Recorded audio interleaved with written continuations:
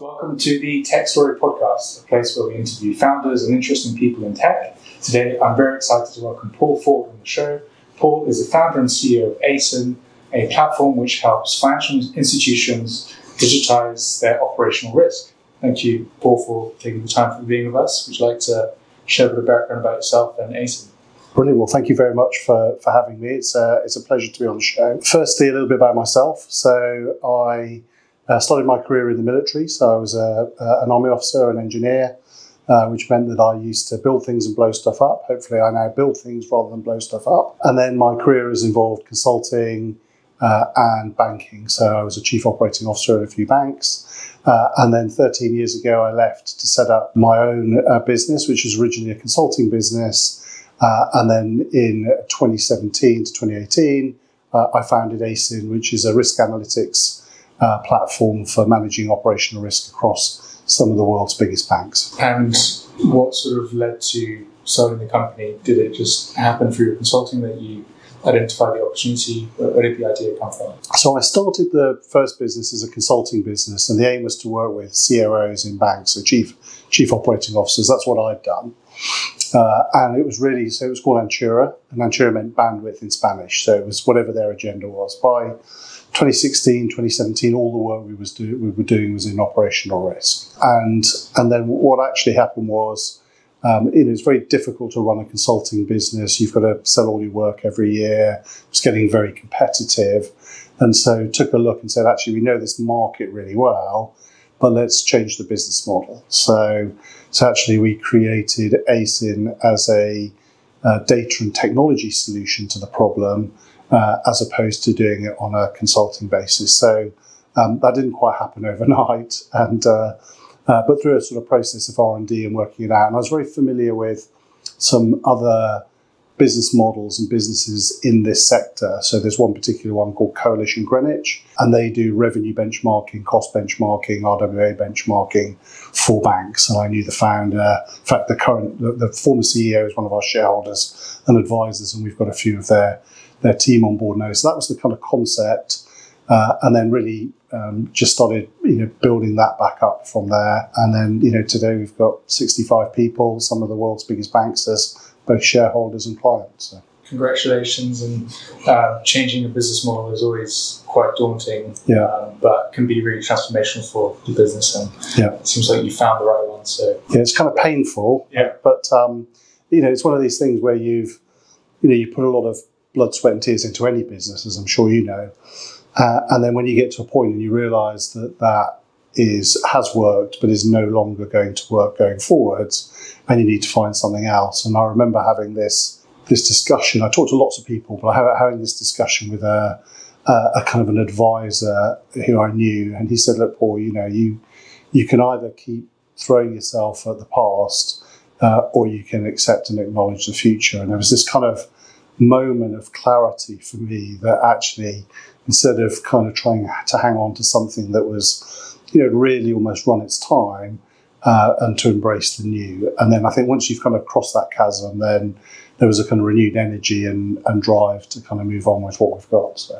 I can somewhat relate. We also changed our business model from a usage-based to a subscription-based model. And I'd say we're definitely in the chasm of transition, saying goodbye to some previous clients, or onboarding or transitioning clients. And we haven't quite experienced the success that you have yet, but hopefully we will. Yeah, I'm sure it'll come. So. Great. And through your journey as an entrepreneur and I guess founder of Acin, what's been your favourite moment so far? I think there are lots of little ones. I always say to the team that my greatest joy is when things happen that I've had nothing to do with, positive things happen that I've had nothing to do, because that means the kind of team and the system is working. But if I had to pick out one thing, it would be, last year we raised a Series B from actually 5 banks, so JP Morgan, Citi, BNP Paribas, Lloyds and Barclays, as a strategic round. And it wasn't the fundraising bit, although that clearly is very important as you grow. It was the endorsement of those 5 banks, that kind of signal from the market and to the market that Acin was here to stay as part of the infrastructure of the financial system. And so I think that kind of level of endorsement was really my kind of favourite sort of proudest moment. But still, on a day-to-day, the thing that brings me joy is watching, little or big things happen that other people have done that I've had no involvement in. Yeah, well, I guess congratulations on working with the biggest banks. And when you work with the biggest banks, what's next? I mean, more banks. So obviously they're shareholders now, sit on our board and all those good things. So we've, in total, we work with 15 of the biggest banks. There are 30 globally significant influence banks, the GSIBs. So we want to work with the majority of those.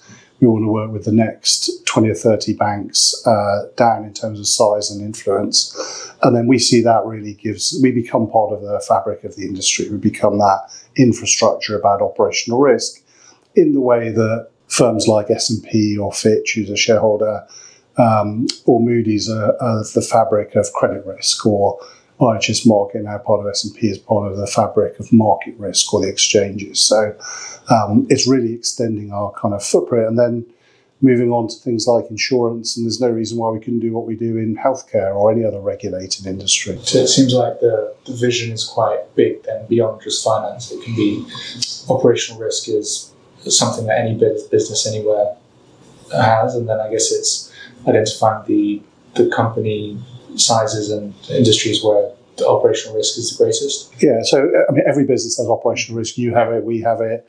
This office building has it, and we've started in financial services. Actually, we started it in investment banking, trading, and sales. We now cover corporate investment banking, retail banking, so we can almost do the whole of a big bank.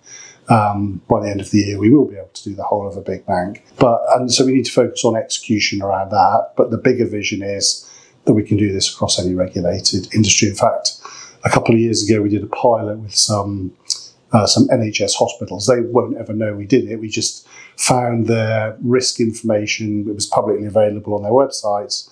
And we aggregated that and did the analytics, which is what we do with the banks today, and found that we saw very similar characteristics and patterns. But it's that balancing the vision with the need to execute. So for us, really, the focus at the moment is on that execution piece.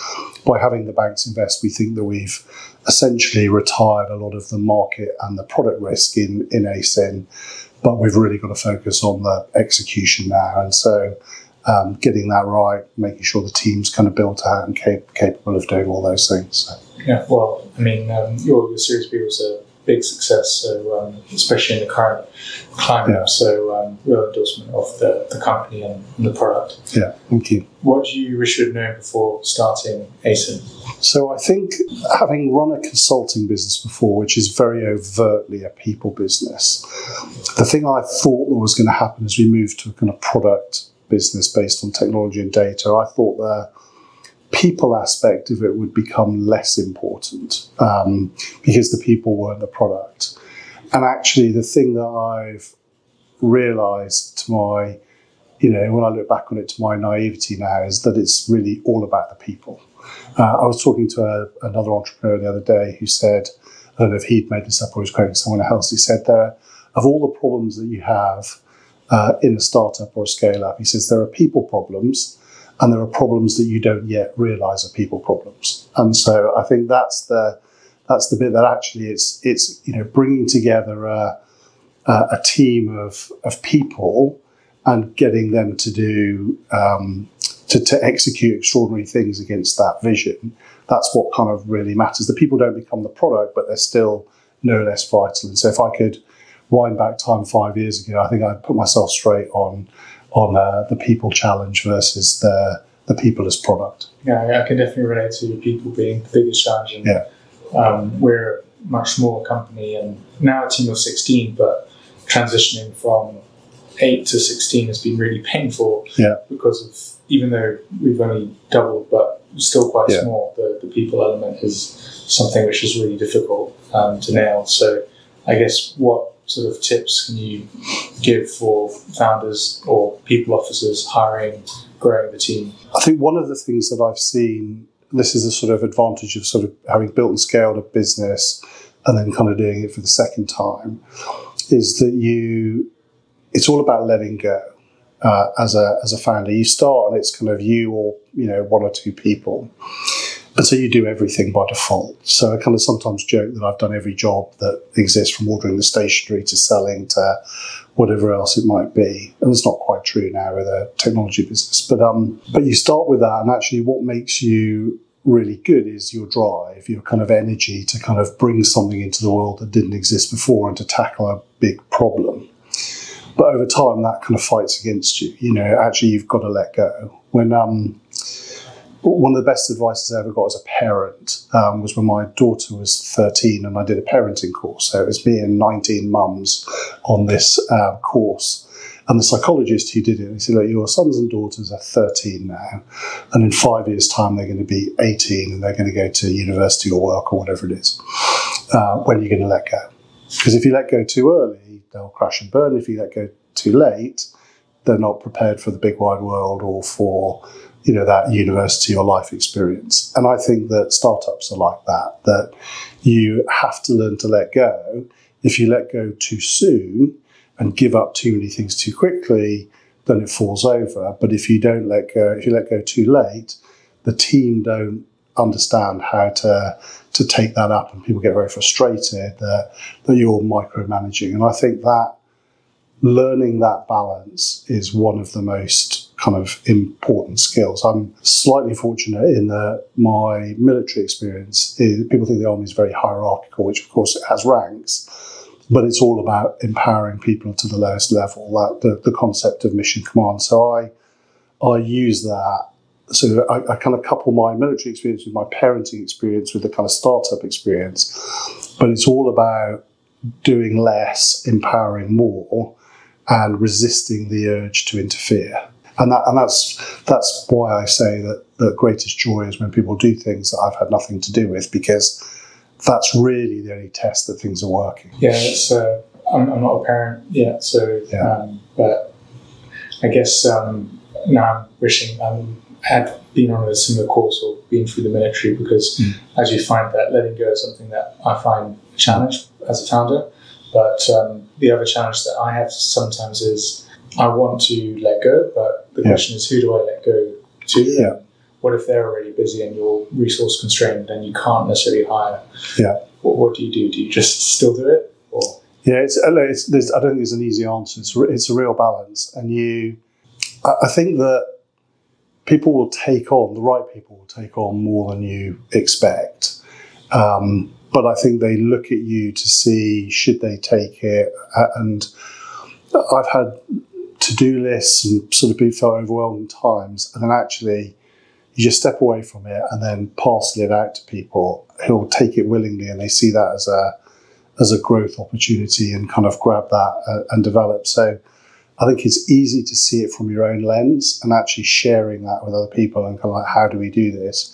The right people will take it. And I think you start to then see those are really the people who are going to drive the company forward. Those that are watching you or allowing you to do that, are not perhaps those people who are going to be on the journey.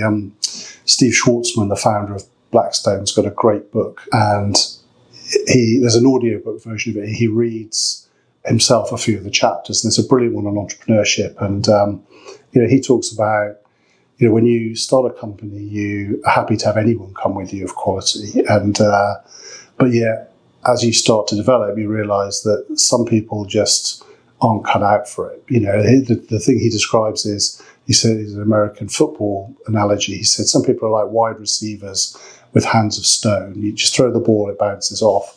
Other people have hands of glue. They catch it. And it's kind of that, you've got to constantly iterate bringing those people of quality in what he describes as you can give them the difficult tasks to do and they go away and do them, versus people who will let you stay up all night with 2 or 3 other people doing the work that they really should be doing. And I think it's that you're constantly changing. A startup and a scale up, what it is today is not what it is in 3 months. 3 months in this environment is like a year or a year and a half in a big company. And I think you've kind of got to be constantly thinking about that cycle of renewal. Someone who was, good enough 6 months ago may not be good enough today. And then it's time for them to go and do something different, and for the business to have different people and characteristics in it. Yeah, I can definitely relate.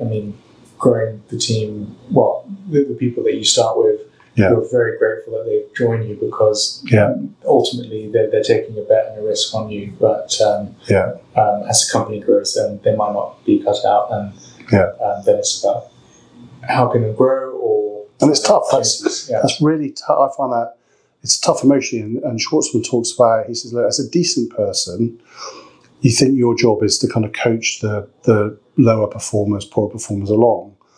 But actually, in a small company environment, you don't have the ability to do that. You do in a big company. You can move people and train them and a longer time horizon. You just don't have that. And so it can sound callous or ruthless, but it's not. That's just what it takes. In fact, I think that's the title of his book, What It Takes. Yeah. So, I think I'll have to read that book. But, great piece of advice. And when it comes to operational risk, does legal or contracts fall under that? So obviously we contract with the banks, and there's a lot of risk between us and the banks from handling data to all of those things that we have to do. But yes, for banks, third-party supplier management, that risk is a huge risk for banks. And asset managers and others, they've outsourced a lot of things to other organisations, and that supply chain has to be looked at, and all large organisations can be surprisingly inefficient in these things. So. I think legal is just one of those domains where it's inefficient by design for risk management purposes sometimes. But I guess that's something that we're trying to. Interesting. A lot of legal contracts, and I think back to our investment documents, they're all identifying risks and putting controls in. That's what we do operationally. You're putting, there are risks that, founders might hire their friends and pay them lots of money. So you have controls against that in terms of what sort of salaries you can pay and relatives and all those things. Everything is about identifying risks and putting controls in place. And that's very analogous to what we do with the banks. They just have a very wide remit of things that they do.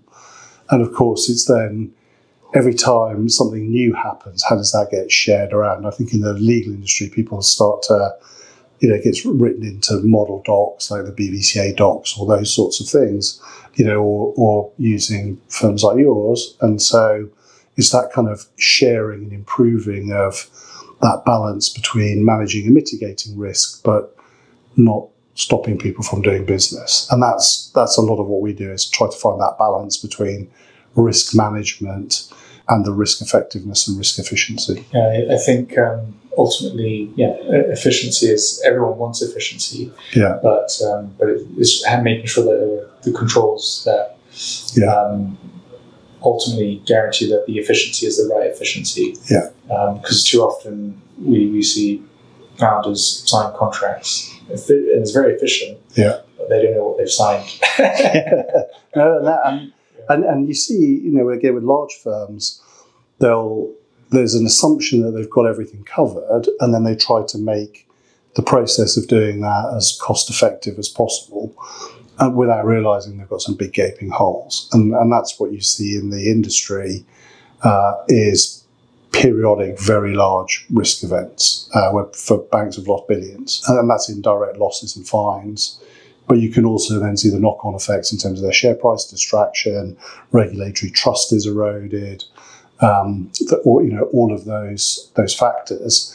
And so you've got to be able to balance that, that risk identification and understanding, do I know the risk that I'm taking? And then how do I make that as efficient as possible? Otherwise, it's a little bit of a false economy. You think you're efficient, you just, it's a bit like, I suppose, you can buy insurance that you think is cheaper, but if the insurance company is never going to pay out, or there's tons of small print, it's not really, it's false comfort. Yeah, no, absolutely. And you're on the Tech Story podcast. What is your favourite tech product? And it can be hardware, software. I'm a big Apple fan. So in fact, I don't own a non-Apple device. I've got a couple of iMacs, one in the office, one at home, a MacBook. I've got an iPhone, an iPad. We've got Apple. I reckon somewhere, if Apple's got a ranking of their best customers, I've got to be somewhere on it as a person for the number of devices I've had and bought. And I just love the the kind of the consistency of it. When 2010, I left. I was working at Barclays and then left to set up the first business. And one of my team said to me, they said, look, just buy an Apple Mac. You'll hate it for the first 2 months because I used to a Windows environment. And then you'll just accept that Steve Jobs was right and you will never look back. And I have to say, so I bought it and it was kind of for a while because, the buttons are on different sides. And then something switched and I have to say she was entirely right. And so now I'm an entire Apple nut. And so everyone laughs at me in the office because, people have a variety of things, but I am a Apple aficionado. You don't have an Apple Watch? So that's that's the only product that I've never gone with. So I bought one when they first came. The problem I have is that, once you get over 40, your eyes start to go. And so I looked at the watch and I couldn't see it. So I was having to put my glasses on to look at the watch.